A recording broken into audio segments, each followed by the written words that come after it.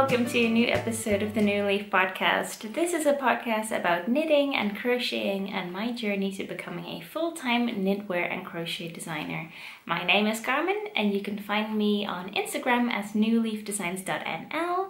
I also have a website, newleafdesigns.nl, and I will list all of the other things right here for you. Today is a very, very gray day. And the lighting was terrible, but I'm really happy because I was able to fix the lighting with just a simple trick.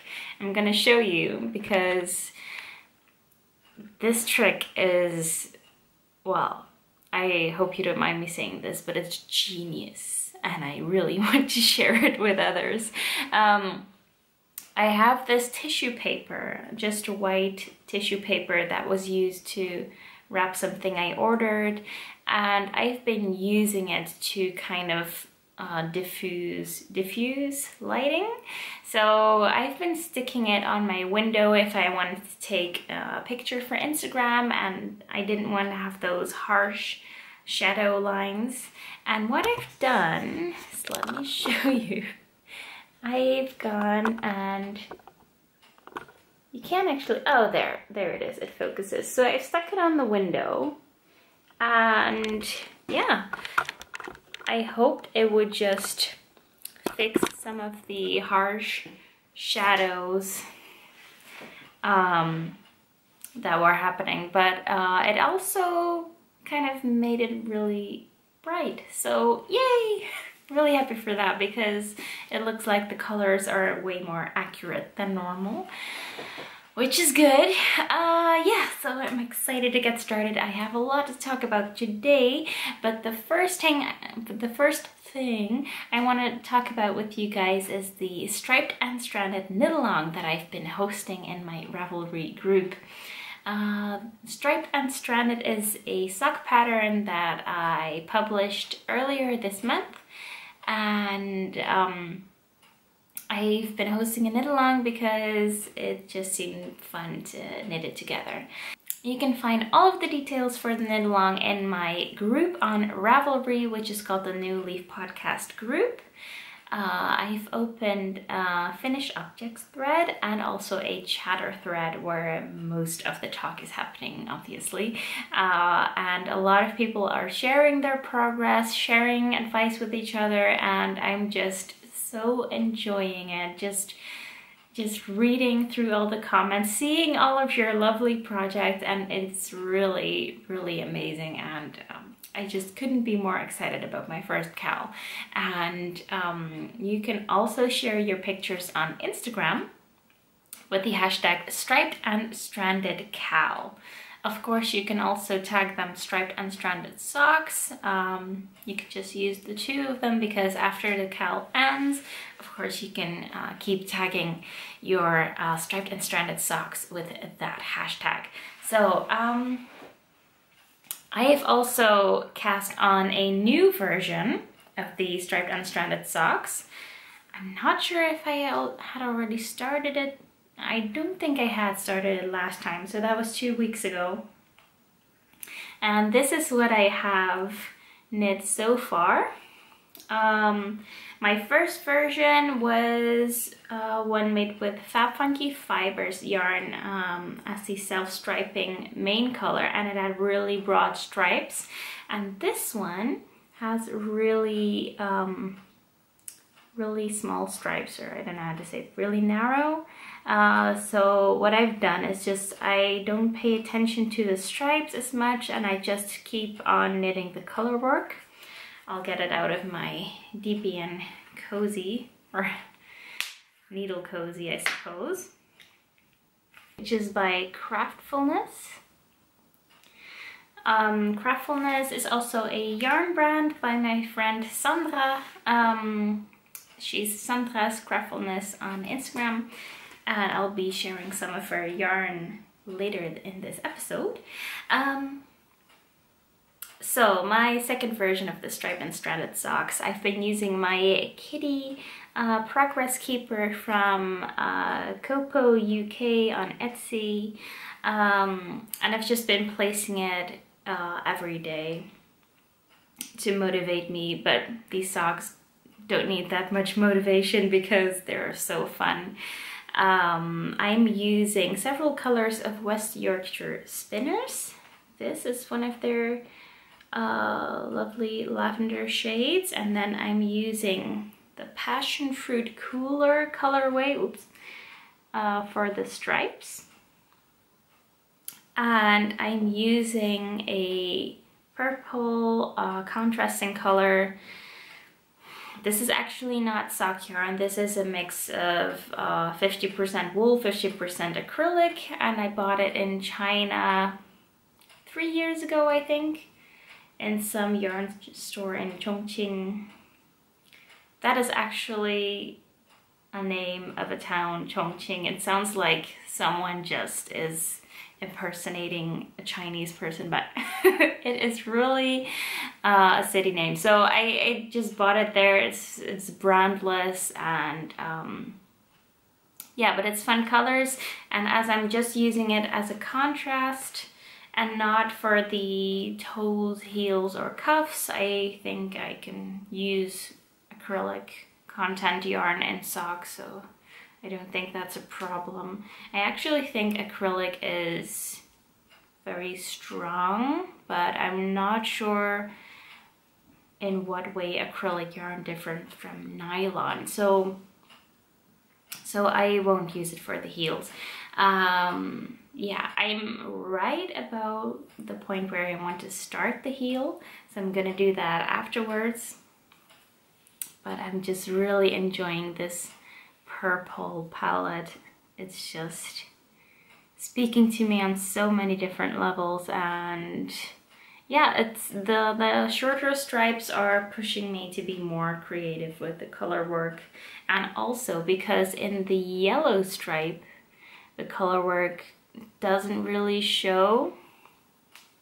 You know, you'd think that purple and yellow would be different enough, but it seems like they have the same kind of saturation level of color, and that's why it's not really showing up as much as I would like. So some advice if you're still looking for your combination for the striped and stranded socks. For color work, they always suggest that you take a black and white photograph of your colors, or take a photograph and then use some app to convert it to black and white, and that will save you some of these mistakes. So I probably should have gone for white to be perfectly safe, but I actually quite like it that you sometimes see the contrast really well, or see the color work really well, and sometimes it's kind of vague. You know, gives another dimension to the knitting. So I'm really enjoying working on that, and I'm also enjoying seeing all of your pairs on Instagram and on Ravelry. Some of you have already finished. That's awesome. And yeah, I just wanted to start off with that. Usually I start with finished objects, which I do have. So let me get them to show you right now. So I have two finished objects to show you this episode, and one you'll probably have guessed already because it was I was done knitting on it in the last episode, but it wasn't really finished, and now it is. So let me show you my finished Piccadilly shawl. And I am so in love with this shawl, and it's so huge, and the border is just amazing. I love the border, even though that was my least favorite part in knitting. But yeah, it's just such a pretty shawl, and it's amazing how well it goes with so many of my outfits. And I also love that at each little loop there's, you know, I didn't make an eyelet, but because the stitch underneath it is so stretched out, it kind of works as an eyelet, as you see the light coming through it. So yeah, and the shawl bump, which I was complaining about last time, I've been able to get rid of it almost completely during blocking, so I'm really happy about that. It's yeah, almost completely flat, and when you're wearing it you really don't notice it. Even, yeah, you can see it's not completely straight, but it's straight enough for me. Yeah. And the other thing I was worrying about, which is this little dip, well, this little corner here. During blocking it seemed to be totally straight, but then afterwards it kind of, you know, fell back into its previous shape, and it's kind of like this. But I have to say that I haven't noticed it anymore since I've blocked it. So I've just been wearing it and I haven't paid attention to it anymore. So yeah, I'm really happy with this shawl, and let me put it on for you, because I did have some difficulties in styling it, since big shawls are quite difficult to style in my opinion. But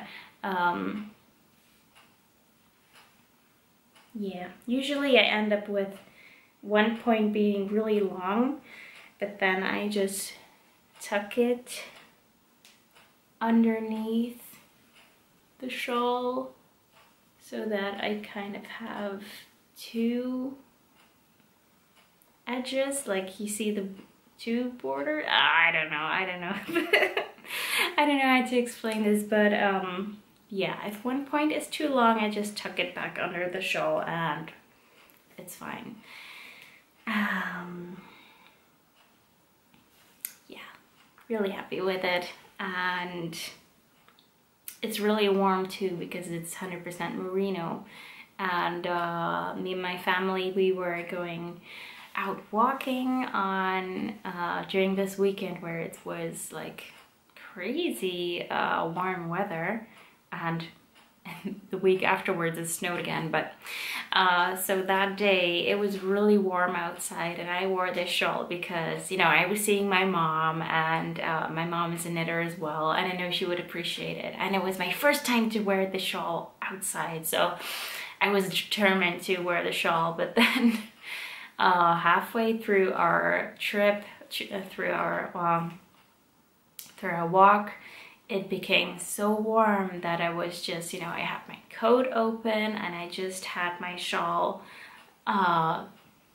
just draped once like a scarf, and it was so warm. But, you know, sometimes a knitter has to persist to wear knitwear. Ideally, it could have been a tad smaller, because the way I like to wear shawls is just drape them around my neck, around my shoulders, and just have it like this. But then the points just trail to my knees, which is not ideal. So I have to like pull it with the center towards here and then wrap it at least around one shoulder. But it's fine, I guess. I mean, I have never had a shawl this big before, so it's natural that I cannot wear it as I'm used to. So yeah, all in all, I'm really happy with this shawl. And even though it took me like 1.5 years to knit, I still think it was really worth it. So as a small recap, this pattern is the Piccadilly Shawl by Leeds Knits on Instagram, which is Justina Urlakowska. And I still haven't looked up how to pronounce her name, and I'm terribly sorry. The lighter shade of purple, or the pink yarn, is Madeleine Tosh. I've used 2 skeins in the, I don't know, Tosh Light. It's a single ply yarn. The dark purple is a normal sock yarn from Het Woolbase, which is a Dutch indie dyer living quite close to me, and it's just a really nice dark purple with some coffee brown in there. And yeah, at the start I didn't really know if this color combination would work for me, but I'm really happy with it, and it turns out to pair really well with most of my outfits, so that's great. So on to my next finished object, which is also a shawl, and I had started it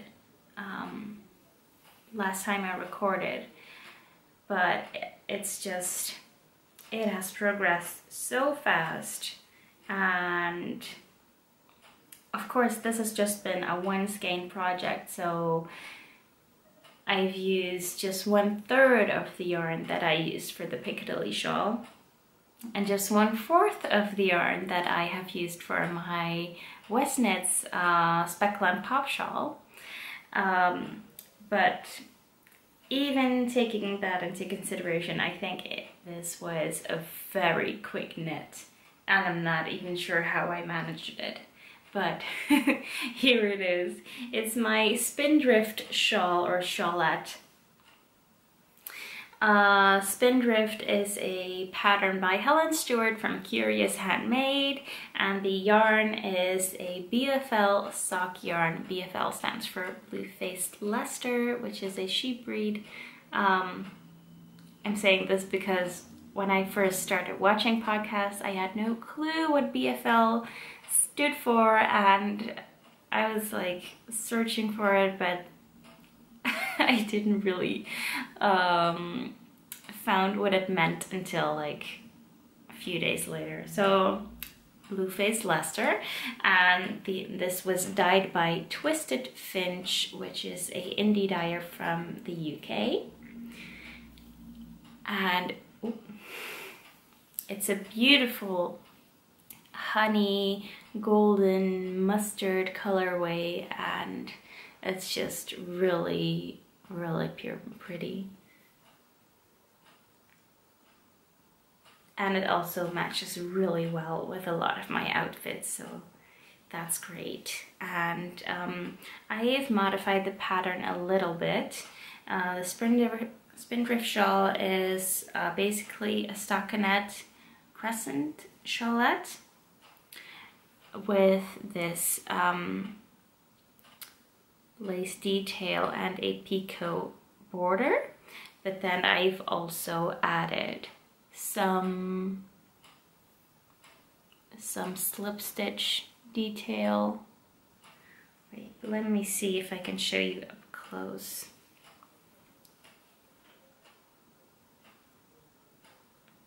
So here's one section where I've used slip stitches, and here I've used slip stitches and yarn overs, and here it's basically the first section again, but then just doubled. And it's really fun, and I'm thinking of doing that same slip stitch pattern on a triangular shawl as well, just trying it out yeah, and it's been really fun. The only thing is that the top edge is really, really, it's not stretchy at all. Even though with each, at the beginning of each row, I have done a yarn over in between the edge stitches, and then I knit a few more stitches, and then I went back and dropped the yarn over to kind of pull the stitches so they have a little bit more length.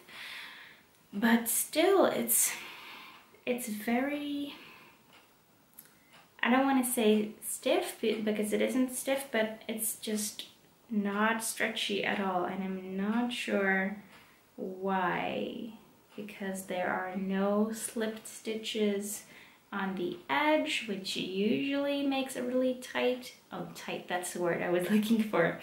So usually if you slip stitches at the beginning of a row, it makes for a tighter edge. But there are no slip stitches in this pattern, so I'm just really stumped. Maybe it's because there are yarn overs after these edge stitches, and of course the yarn overs are more stretchy, so maybe that's why. Because if you look up close, I'm not sure if it will focus properly. Let's see. If you look up close, you see that the stitches are already stretched out to their maximum.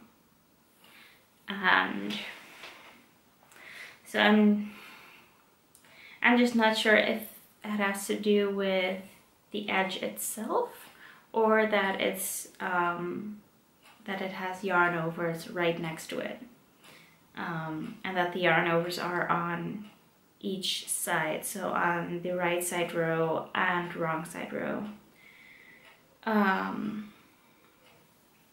Yeah, so I'm not sure about that. But what it does do is, because the edge is so tight, that makes that the points are really curly. You see that? They just curl. And personally, I would rather that they just stay flat. But it's not that I really mind either. It's just, I don't know, it's just interesting to me. Yeah, and next time I block a shawl, this was really fun to block, but I haven't steam blocked it, and it seems that it has shrunk a little bit depth-wise. So next time that I block a shawl, I'm gonna get my iron out again and also steam it a little bit, and hopefully that will set the shape a little bit better. But yeah, the stitch definition is really, really beautiful in this yarn. It's just really beautiful. If I remember correctly, it's a high twist sock yarn, and high twist yarns usually give that extra crisp stitch definition. So yeah, it's really, really nice, and I'm really excited how this one turned out. My mom also knitted one of these in her own hand-dyed yarn, and she just hand-dyed one skein at a craft fair. It's not like she does it for her business, which would be awesome. Maybe I can convince her to do that. Yeah, but she doesn't know how to block it, so I'll be helping her with that. And I'm gonna check my steam block theory if that works. So maybe my mom's shawl will be bigger than mine. So those were my finished objects, my 2 shawls. And now I'm gonna show you my other work in progress. So my first was the striped and stranded socks. in West Yorkshire spinners, and now I will show you my Melli cardigan. So it's actually not much to look at. This is the back, and then this is the left front. So I'll have to, it's on a separate cable right now, so I'm gonna continue on that after I finish the back. And then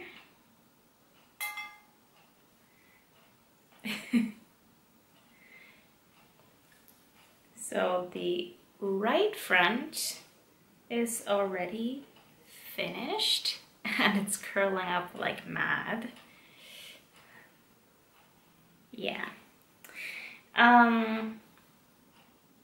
I think I'll show you the pattern picture first, because this doesn't look like anything yet.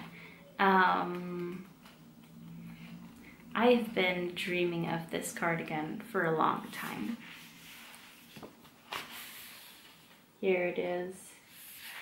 It has like batwing sleeves, and it's kind of cropped, but also oversized, and it's just stunning. So what I've done is I'm knitting the button band in a contrast color, because I don't think I have enough of the main color, which is yarn by Sandra's Craftfulness, so Craftfulness Yarns. And the colorway is All the Mauves in the World, and it's just stunning. I love this yarn, not only because it is so soft and really nice to knit with, but the yarn is just, you know, it's not just pink, it has depth. It has like rusty browns, which give this kind of more mature look, but also it's not, well, there are some gray specks too, but also sometimes you have this bright purple, like right here. And I just love the variety in this yarn. This actually is the wrong side of the net, because the surface, or the right side is reverse stockinette, but on the wrong side you can see the color better. So you have these rusty shades, but also really pretty pink and purple shades. Yeah, I really love that. So because I feared that I won't have enough of the main color,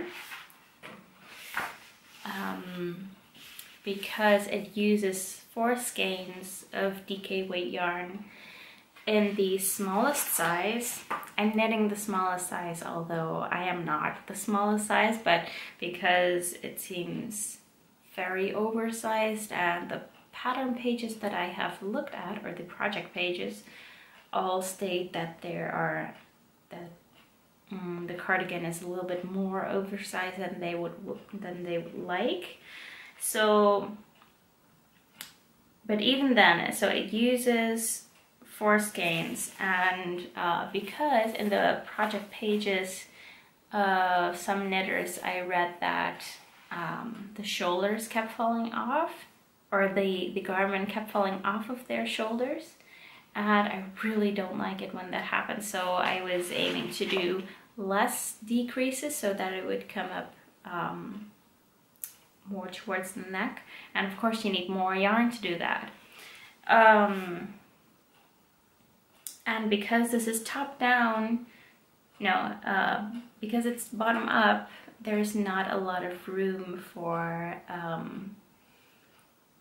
altering it if you do seem to run out of yarn. So because of that, I just thought to use a different yarn for the button band and the cuff, and then it would be relatively safe, I thought. So after figuring that out, I had to pick a yarn for the button band, which was not very easy because I don't have any DK yarn in my stash.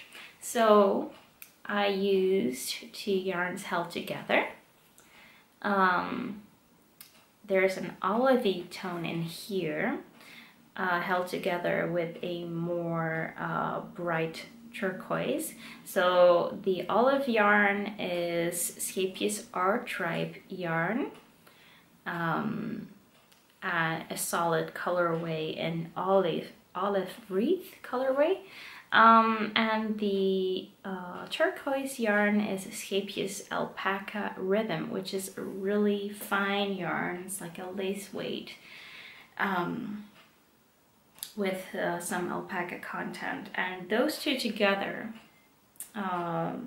made a DK weight yarn. So yeah, so I'm using that for the button band and the ribbing.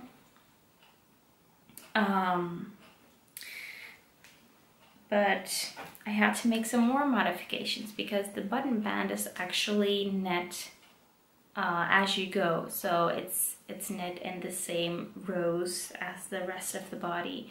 But because I already have 2 skeins attached to alternate, because one skein has much more brown in it than the other.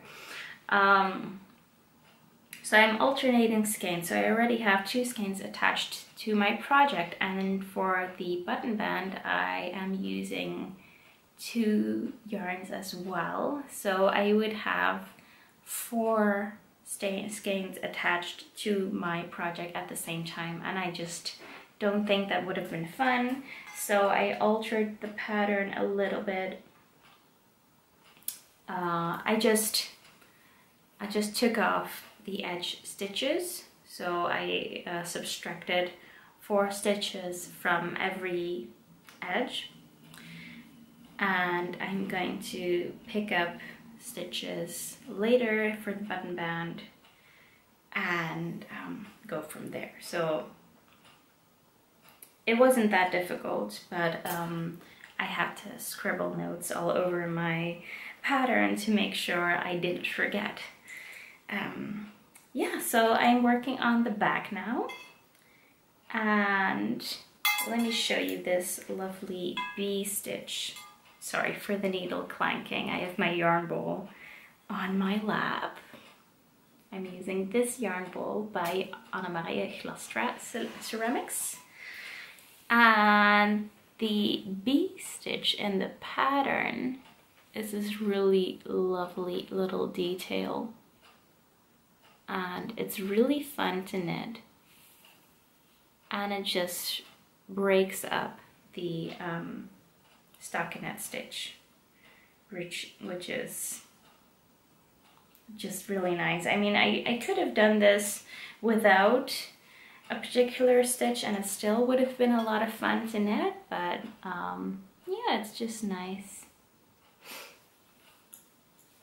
So every possible moment that I've had to knit, I've just been knitting on this. It's been so fun, and I didn't want to put it down. It's been so fun.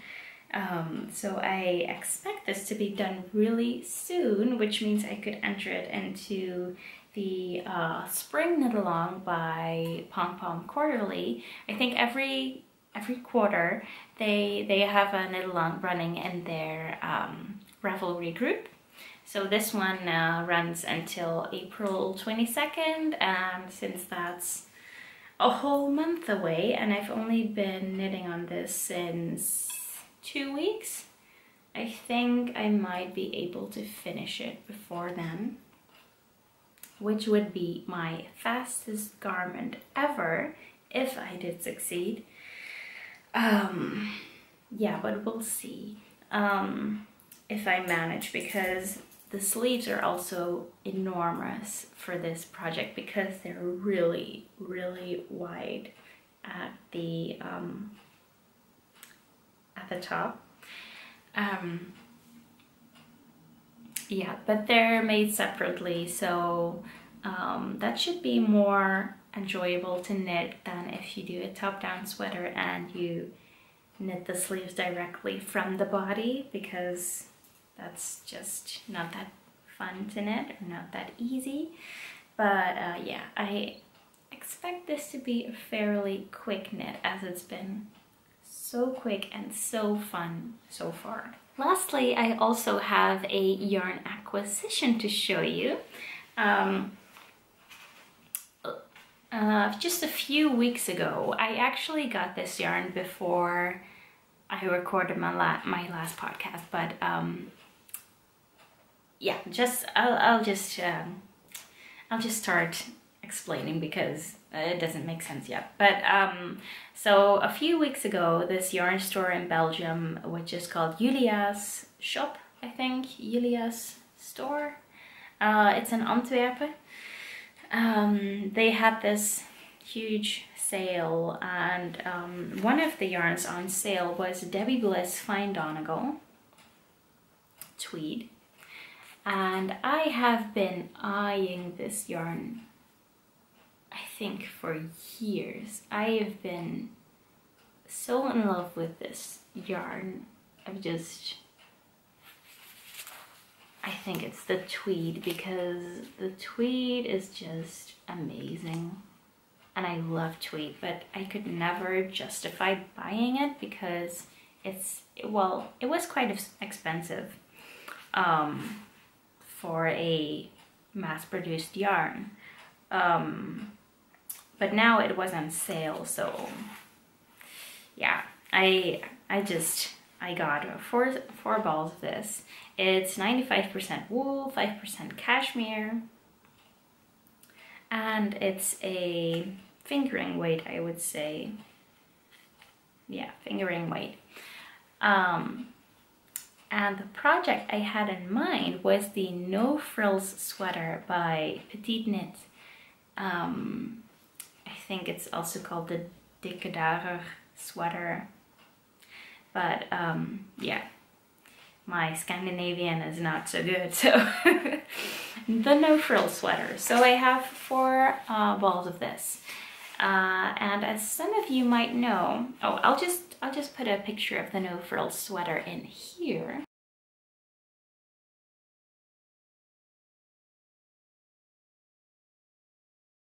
So as some of you might know, because the No Frill sweater is really popular at the moment, it is knit with a fingering weight yarn and a mohair yarn held together.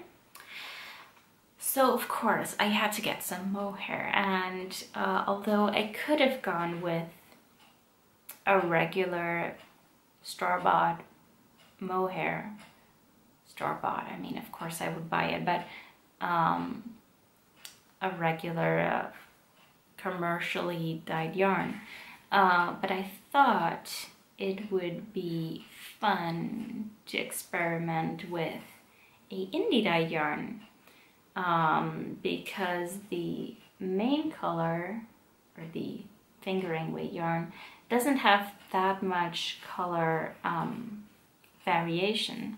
So I thought I could go with an indie dyed mohair to kind of mix it up a little. So I had an excuse to go and buy some yarn of an indie dyer that I have not tried before, but I watch her podcast every week. And that indie dyer is Stranded Dye Works. So most of you know Amy from the Stranded podcast, and I went and got myself some of her drift mohair in the Meddlesome colorway. And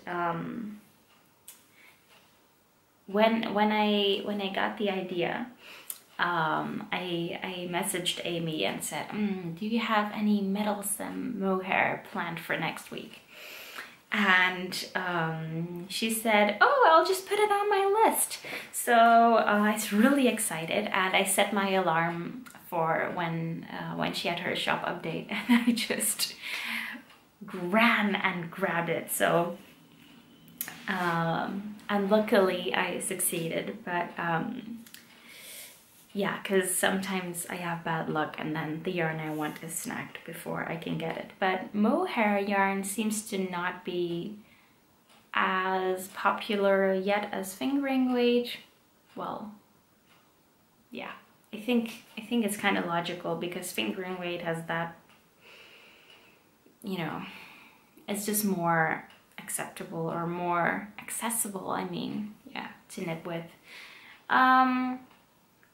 Yeah, but anyway, I love this colorway. I was looking for a very, because I tend to not wear kind of icy gray blue, but I do tend to wear darker blues. So I thought if I just get a dark blue mohair, then I would be able to kind of mix it a little bit.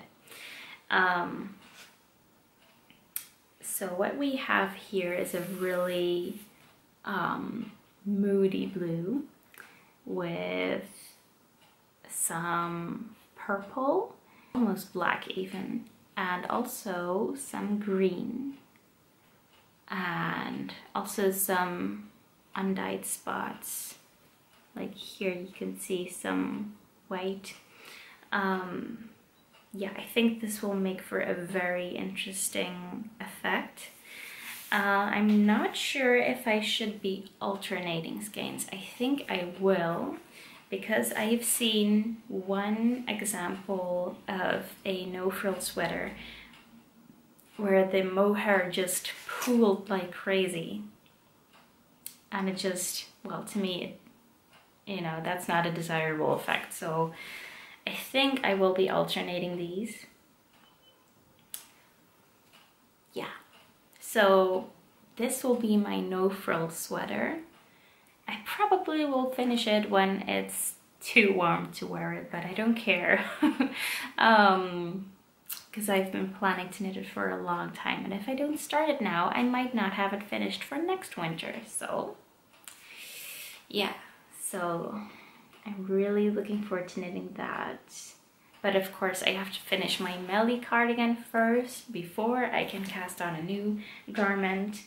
That's been my new rule, and it's been working out quite well. Or maybe I will permit myself to swatch while I'm finishing the Melli cardigan. That will be a nice little contrast. Yeah. Okay, I really must wrap up now because the light is going and I need to make dinner as well. But I quickly wanted to say that if you wanted to join the Striped and Stranded knit along, please go check out all the details in my Ravelry group, which is the New Leaf podcast group. You'll be able to find all of the details there. And of course you can join in the chatter and see what everybody else is getting up to.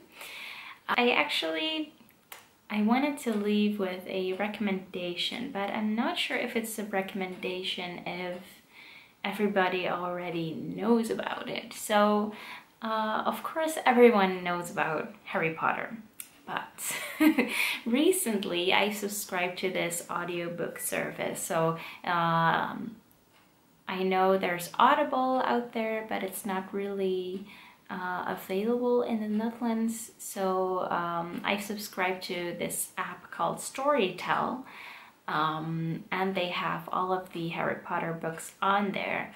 And I'm listening to them in English, narrated by Stephen Fry, and it's just amazing. And I've been actually listening to the audiobook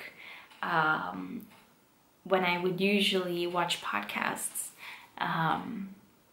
Yeah, but I've also been listening to them in the car to my work is half an hour, so I have half an hour in the morning, half an hour coming back from work, and then usually I sneak in an hour before going to work, since I'm the only one awake in the house. So yeah, I usually get through the books quite quickly, even though they're like close to 30 hours. You know, the fifth and the sixth book are really long, but even though, you know, I can go through them quite quickly. And you know, if you like podcasts, then maybe also check out audiobooks, because you might really like them. I used to really read a lot of books, but ever since I started to knit and crochet, I haven't had any more time for reading. So I've been really into the audio books. So yeah, I just thought I'd leave that out there. Yeah, because I've been really enjoying them. For me for this episode, thank you so much for watching. If you enjoyed this video, please give me a thumbs up or subscribe if you haven't yet, and I will be very happy to see you again next time. Have a very crafty couple of weeks. Bye bye.